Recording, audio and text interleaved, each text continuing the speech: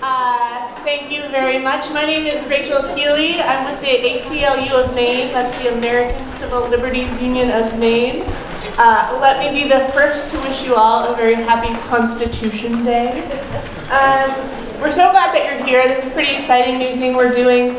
We're going to be offering you this very exciting panel, and in a minute you'll hear a little bit more about our speakers.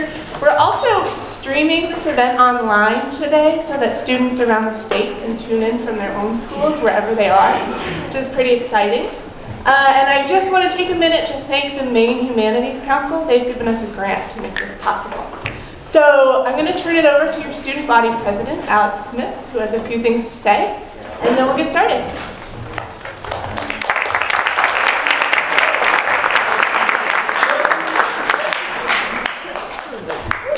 So welcome to Deering, everyone, if you are streaming or in the audience. Deering High School is one of the most diverse high schools in the state of Maine and north of Boston. With over 30 homes and languages spoken, our students come from all over the world. At Deering, we learn to live, and we learn to live with each other. As members of the International Studies School Network, Deering is proud to partner with the American Civil Liberties Union to bring you today's conversation on the 14th Amendment. This Friday, September 16th, marks the 229th anniversary of the signing of our Constitution. We are coming together today at Deering to celebrate Constitution Day with our guests. These include Reza Jalili, who is the coordinator of multicultural student affairs at the University of Southern Maine. He's the author of several books and a play. He was born in Kurdistan, an Iranian province, where he was persecuted for his attempts to uphold his national identity, including speaking and writing in Kurdish. He fled Iran for college in India and eventually made his way to New England. After gaining refugee status, he became a U.S. citizen. He has been working, writing, and advocating for immigrants in the United States for over 30 years. Let's hear it for him.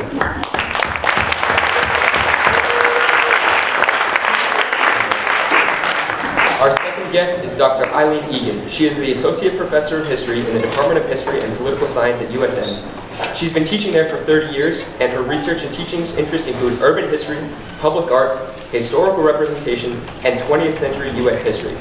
She has published scholarships on the history of students and higher education, interpretations of women history and public art, and Irish women's immigration to Maine. She is a co-founder of the Portland Women's History Trail, and she has an interest in digital history and a way to provide more access for people to connect with their past and its meaning.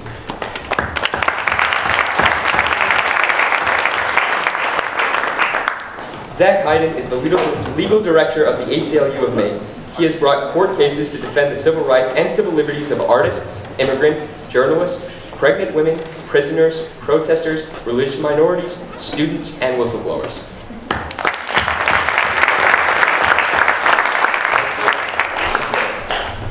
Thank you, Alex. Okay, now we're going to turn it over to our panelists. You'll hear from each of them, and then you'll have an opportunity to ask questions. You can just raise your hand, and then I'll call on you to stand and ask your question. We may also get some questions from the folks online, so they'll just be typing in their questions, and then I'll read those out loud too. So without further ado.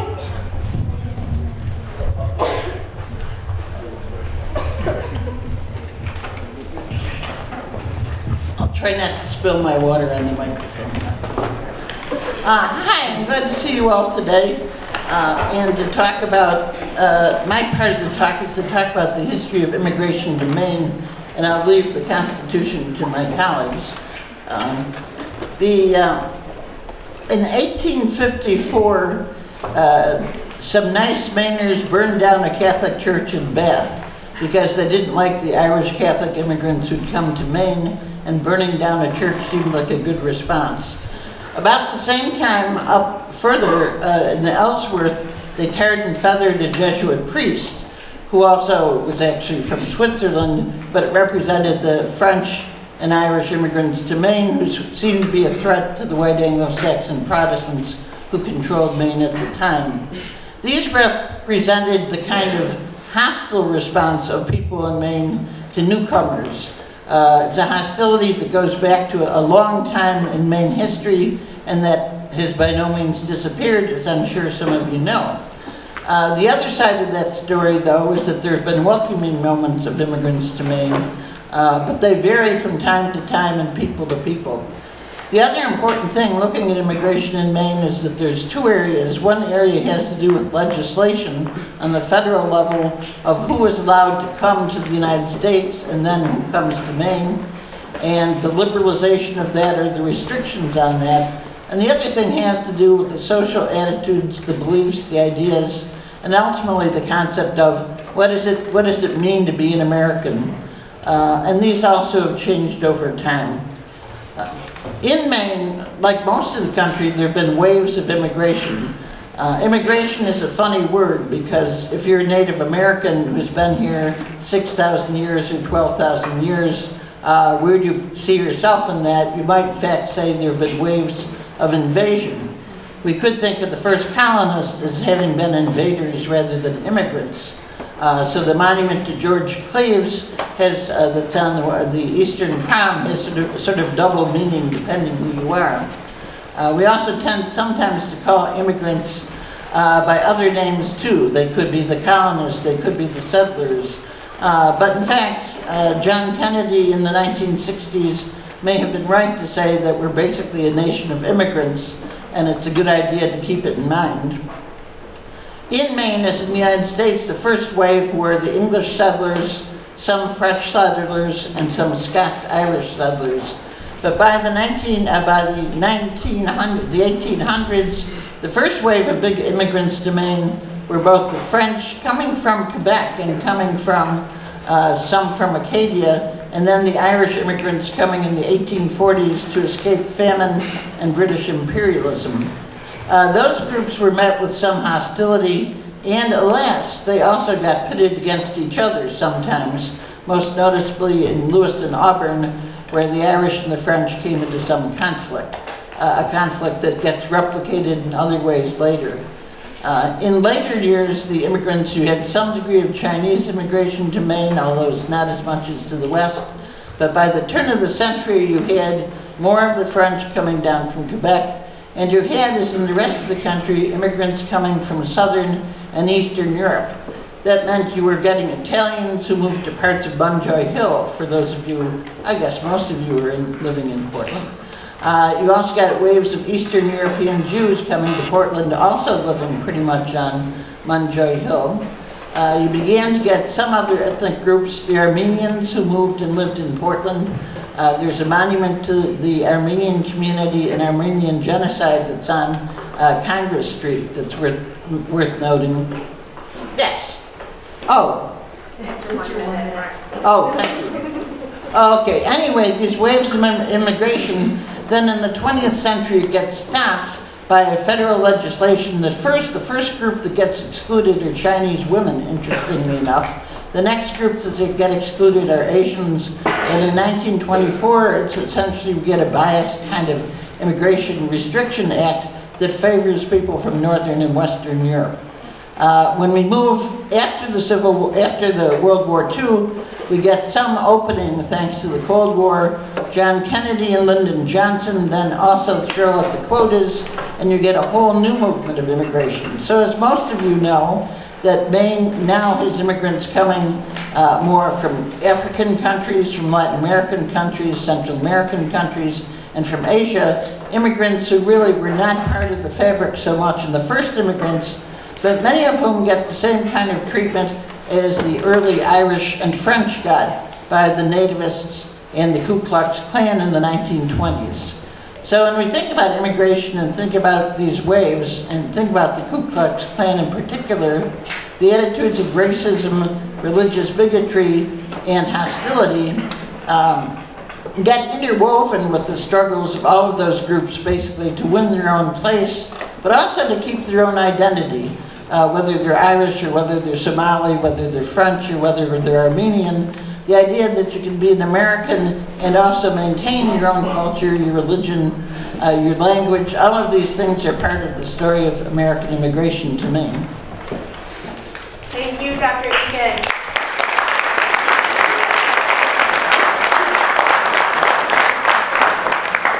And we'll hold our questions to the end, and then we can ask questions of all the people. So our next speaker is Reza Jalali. Good morning. I understand I only have 5 minutes, and as Dr. Abdullahi, my friend and teacher, who's the assistant to principal at Daring, is fond of saying, with immigrants, it just takes 10 minutes for us to just introduce ourselves and who we are and our names and start to socialize.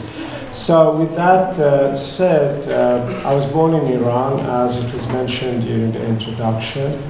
And this was during the Shah of Iran, and during his dictatorship rule, I was accused of writing poetry, which sounded political. And for that reason, I did not feel safe to live in Iran, and my family encouraged me to leave Iran. I was in my teens to go to India to continue my studies. And while in India, I had every intention to go back to Iran once my education was completed. But there was a so-called Islamic Revolution of 1979, closely followed by the Iran-Iraq War of 1980. So once I had completed my education, I had no country to go back to. I was a stateless person, and as a young man. So I came to the United States as a refugee. I came to Maine, Portland, Maine, and soon I realized that not every gaze was friendly. And at times when I was walking down Congress Street, people were questioning my humanity. It seemed like they were telling me that you don't belong here, go back. They didn't have to say it, the looks were enough. And of course there was a balance there. There were Mainers who were graceful and kind and generous and helped me to start a brand new life. But at times I felt as a stranger, I still do. And I came in early June, late May, and many of us who have lived in Maine know that once you go through a very cold winter, once you get to early spring, you start shedding layers of clothing. And so I got to tell you, some of the stares that I was subject to, there was a reason that I was really a sight to look at. The reason being that, again, this was relatively warm for Maine. The temperature was in the low 60s, and the people around me were bearing skin. There were men, shirtless men bearing chesty hair, and there should be a law against that, by the way. And here I was wearing a couple of sweaters, because you see, I had come from India when the temperature had been in the hundreds and 90s, and the 60s in Maine felt intolerably cold compared to the temperature in India. So I must confess that some of the stays were because really I looked quite strange, walking around wearing many, many sweaters, layers of sweaters. But on a more serious note, as a Muslim immigrant, life changed for many, many of us once 9/11 happened, and we just marked the anniversary of that.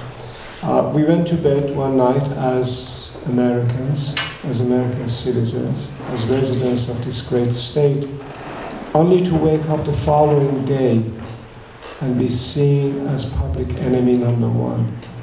Such simple acts as going to one's mosque became a risky business. We were pulled out of the airport lines. We were suspected of disloyalty to the state, not because we had done anything wrong, just because a bunch of criminals had committed an atrocity. And for that reason alone, we all were accused of being disloyal to our new country. In many ways, the life in Maine and America started to resemble the life we had left behind. You see, many, many of us as immigrants and as refugees and asylum seekers come to this country to be left alone, to begin a new life, and to be trusted, to be given a chance. And overnight, right after 9/11, overnight, life here became very similar to what we had left behind, or what we had thought we had left behind. We were denied jobs, promotions, housing, opportunities, just again because we belong to this particular faith tradition. that we shared with those criminals. And as my friend Eileen mentioned, Maine has this really love and hate relationship with immigrants. We've had those cases of a Catholic church being burned down in Bath, Maine, and the incident in Ellsworth a few months later. But there are also other notable incidents that have happened, taken place in Maine. You see, the Know Nothing Party, a nativist group in Maine, was very, very active. And some of the language and narrative that these days we hear resemble what those individuals and groups were saying. The KKK, for example, very active in the 1920s with their headquarters on Forest Avenue, where the Burger King stands now. They had a large headquarters. And what is strange, because we had very, very few African Americans in Maine, the target in this case in Maine were the Catholics, the Irish, the Jews, the newly arrived Jewish refugees who had come from Europe escaping a Holocaust. So you see, the victims here in this case were different. They were not African Americans, but there were others who were made to feel as outsiders, as marginalized. And what is interesting and unique, I wouldn't call it interesting, what is really heartbreaking, is that we as Muslims are now being accused of not belonging here. That there's something about our faith tradition would make us not really becoming good citizens. And then the same narrative, in fact, word for word, were being said about the Catholics in this country, about the Jews, that they cannot possibly be good Americans, that they would come and change our society and force us to convert to their way of life and force us to accept them, and so on and so forth. So it's really heartbreaking that what they were saying about the Catholics of the past, the Jews of the past, are being said about us, the Muslims. And that's really important to remember. So we continue to remain hopeful. I feel as American as everyone else in this room. Just because I was born elsewhere, that should not make me an outsider. Just because I pray 5 times a day, as opposed to others doing it on a Sunday, I should not be seen as un-American. Thank you.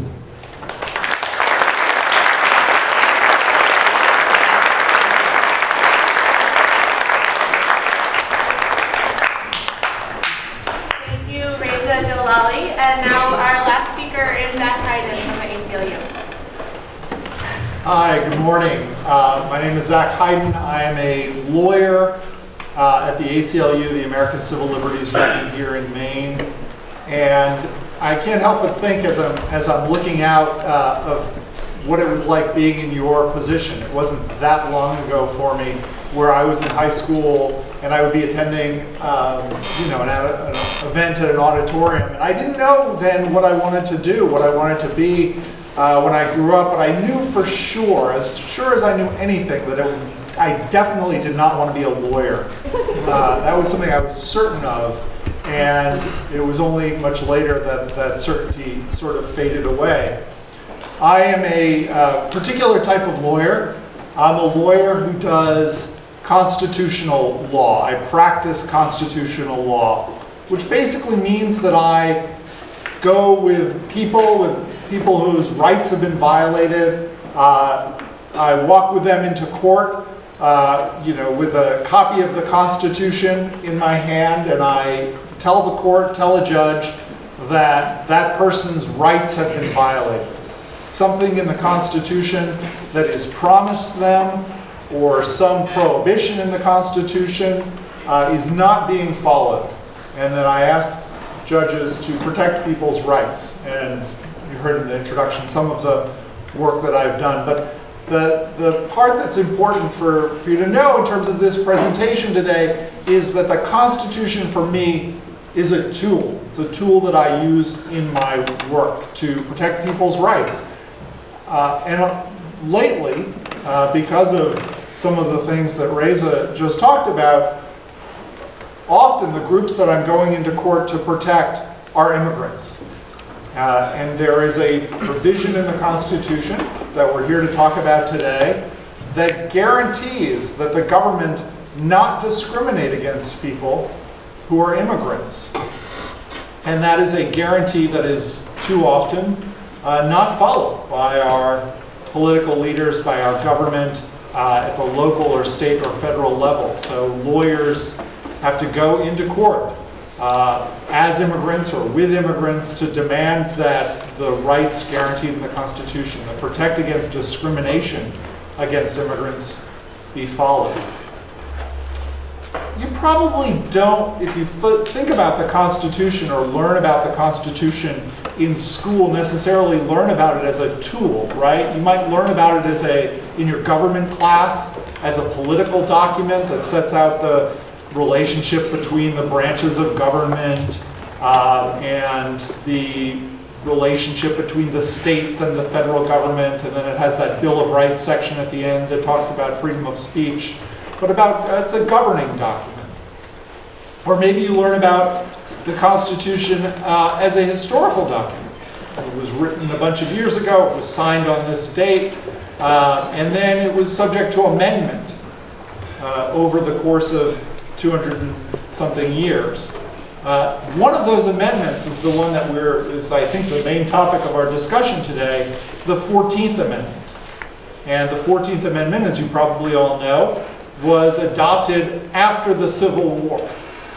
The Civil War was fought and more Americans died than in any other war in our history.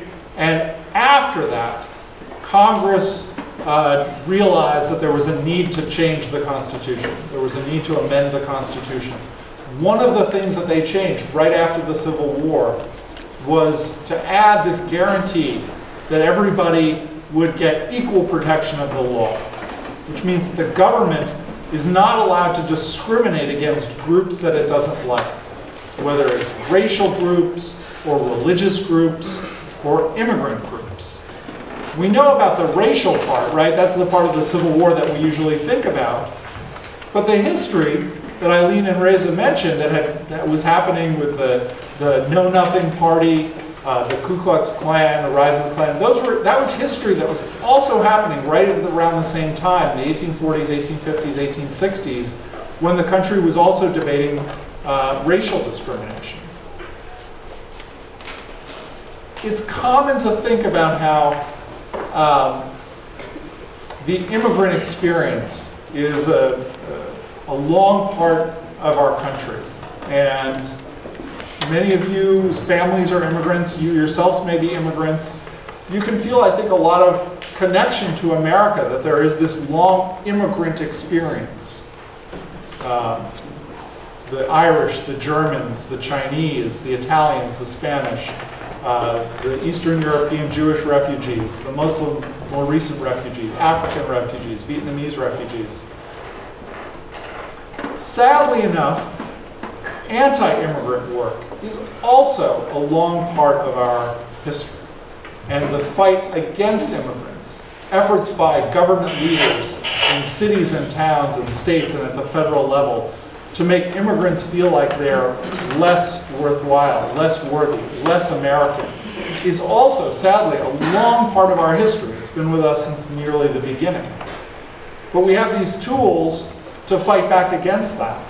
And for those of you who are experiencing that anti-immigrant feeling, you can know that generations before you have experienced that too and have fought back against it successfully and have asserted themselves as part of the core American experience and have really made this country the great place that it is. That have made us so successful in so many ways and have made this country so great. So being an immigrant and fighting against anti-immigrant experiences is really, sadly, a long part of what this country is about, but it is also part of what has made us so successful.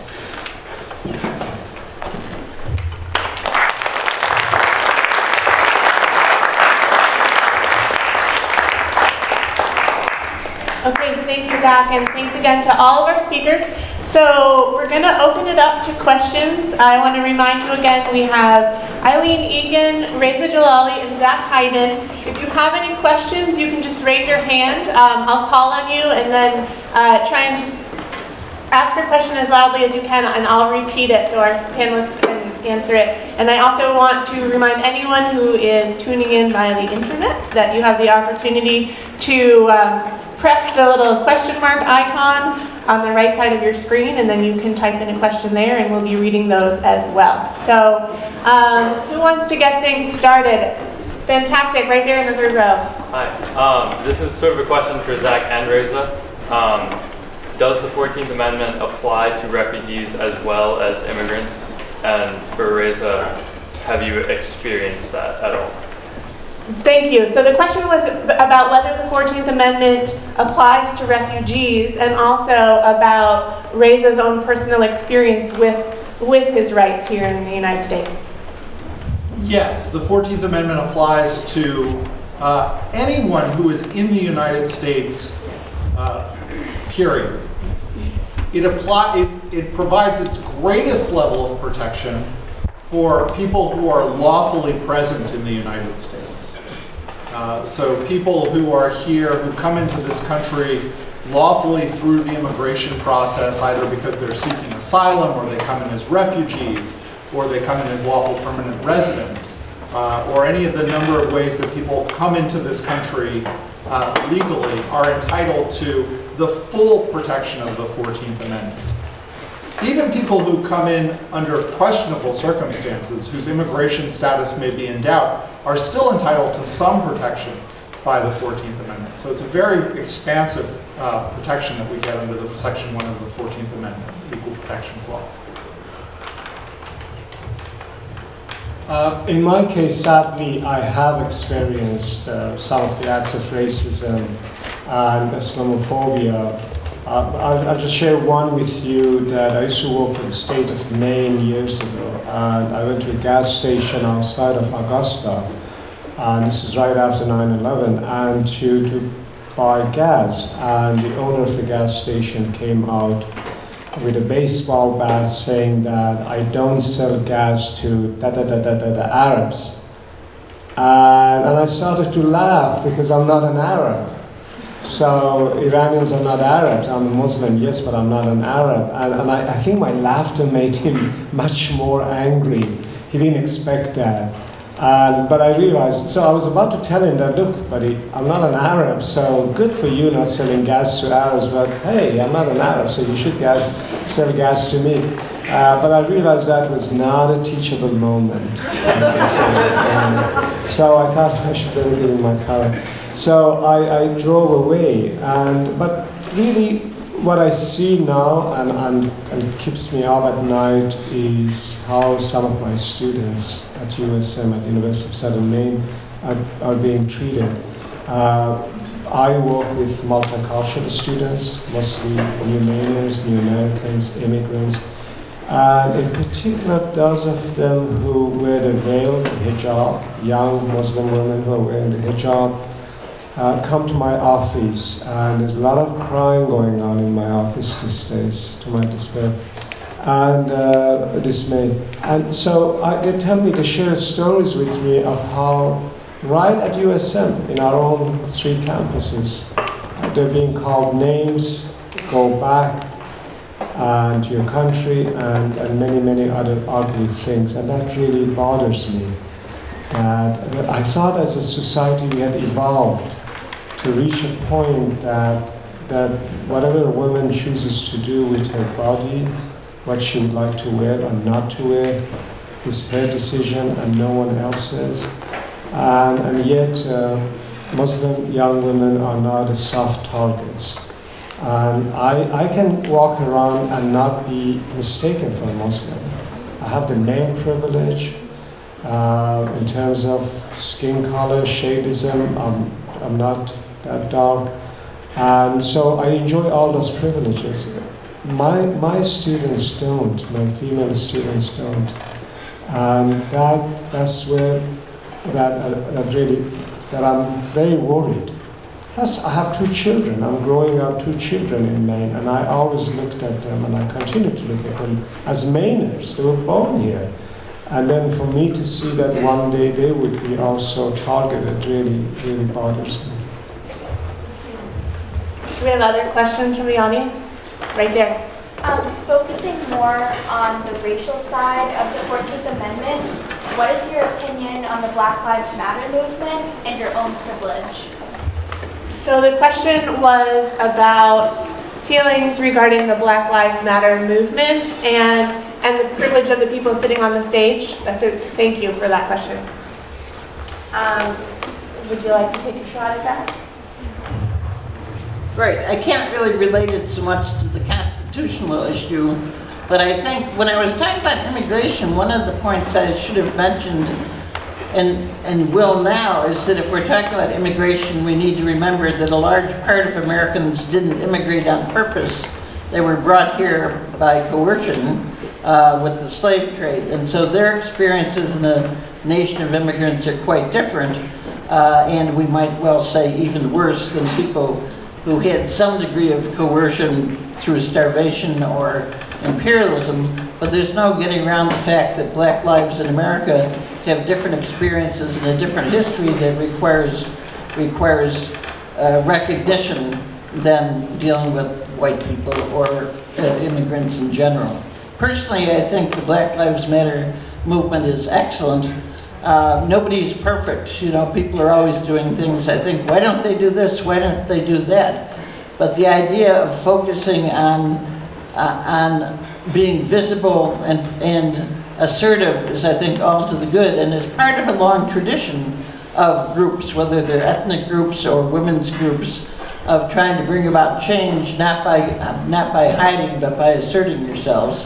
And of course, it's true that I'd certainly speak to my own privilege, not only of being white, but being old. Although sometimes I think if I'd gone to Harvard, I would have had more privilege than I do. Thank you. And I just want to remind everyone who's watching online that you can ask questions via that question box there. Zach, did you want to add something to that? Sure. I'll add something just to connect it back to the 14th Amendment.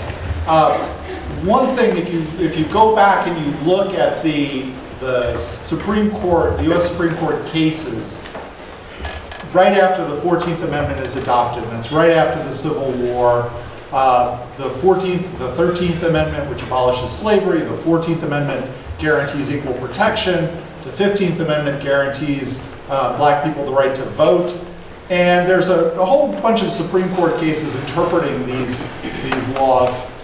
And it was about 15 years later, in the early 1880s, where the US Supreme Court essentially said, you know what, I think we've achieved racial equality in this country. I think the work that we thought needed to be done after the Civil War, we're pretty much there.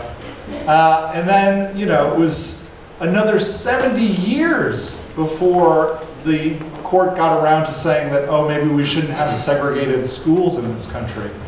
And still now, 60 years after Brown versus the Board of Education, there's still so much racial discrimination in this country. There's so many racial divisions in this country that we're still trying to live up to that promise, that idea that you know, was born out of that energy after the Civil War. But it's, you know, as old as equal protection, as old as the idea of abolishing racial discrimination, is this idea that you still hear on TV where people say, "No, I think we're all fixed. I think we're all set on this." And I think most of us, our experiences is that no, it's not all fixed yet. There's still a lot of work to be done. Are there more questions in the audience? Okay, I'm going to just end it on one final question then, because we're actually almost out of time anyway. So I just want to thank all of you again for being here, and all of you who tuned in, and everyone who made this possible. And I think my final question is, we've heard some stories of hope. We've also heard some stories of sadness and discrimination and challenge and being mistreated by our fellow Americans. Despite those stories, the 14th Amendment exists and it offers us all some protections. Do you all take comfort in the fact that we have this document that we can go back to that has this promise of equal protection despite the challenges that you might face or that you know that other people face in their daily lives? And if each of you has something to offer, that'd be great. I'd like to start with Reza. Absolutely. I had to mention, I should have mentioned this earlier, that despite some of those acts of racism that I did mention, this is still the greatest country for me to live in. That I'm really, every morning I wake up and counting my blessings for being here. I write. I still write and publish, something that I could have not done in my own country of birth. So just think about that for a second. As a writer, I get to write here. I don't need the government's permission, the state's permission. I don't have to go to the Office of Censorship. And that's the case in so many countries, including my country of birth, Iran. So that's what I love about America, the fact that we can sit down here and discuss this and talk about Black Lives Matter without fearing that we'll be followed home by the secret police. So there's so much great about this society.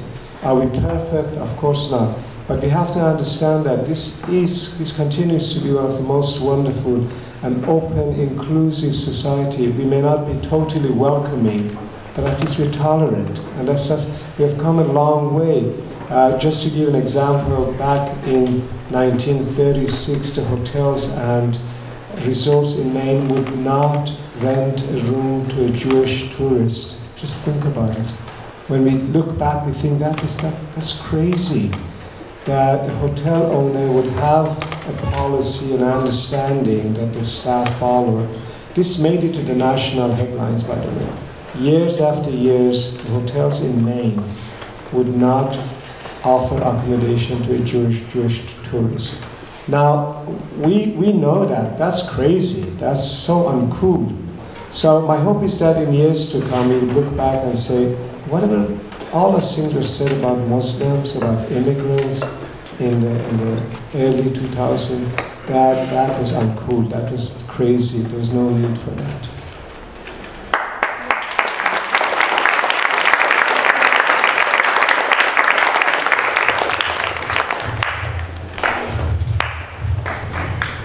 Well, I'd like to be the devil's advocate slightly, because the Reconstruction Amendments, the 13th, 14th, and 15th Amendments, were the ones that first added the word male to the U.S. Constitution.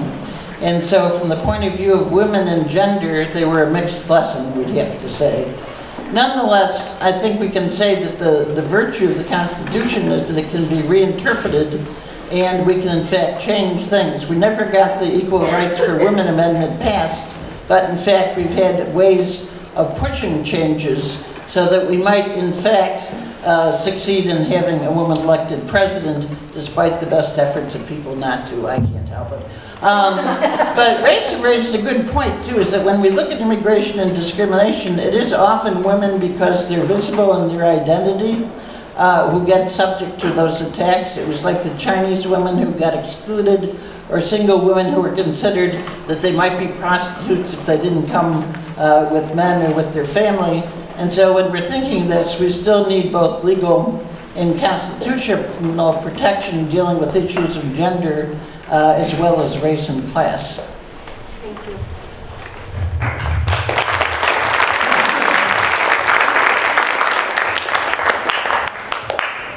I want to continue on with that idea of rebirth and tying it to this, our topic today, which is the 14th Amendment and the Equal Protection Clause.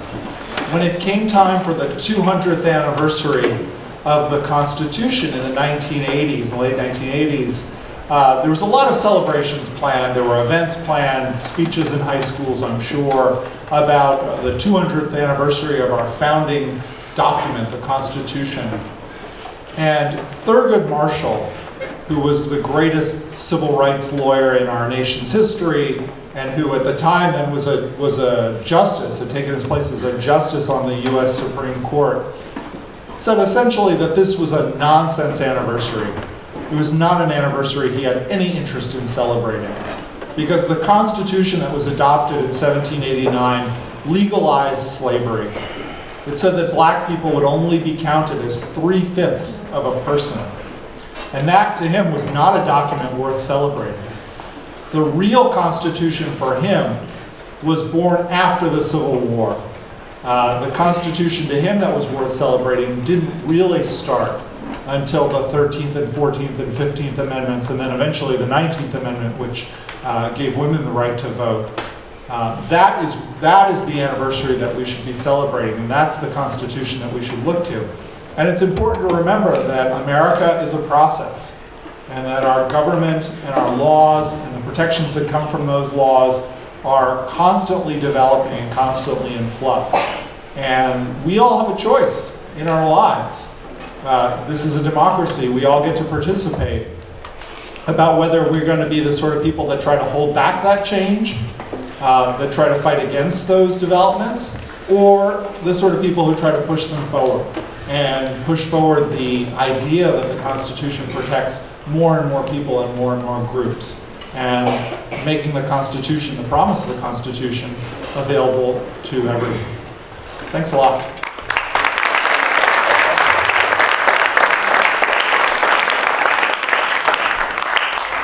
Thank you. So I think you're all headed back to your classrooms now. I see your teachers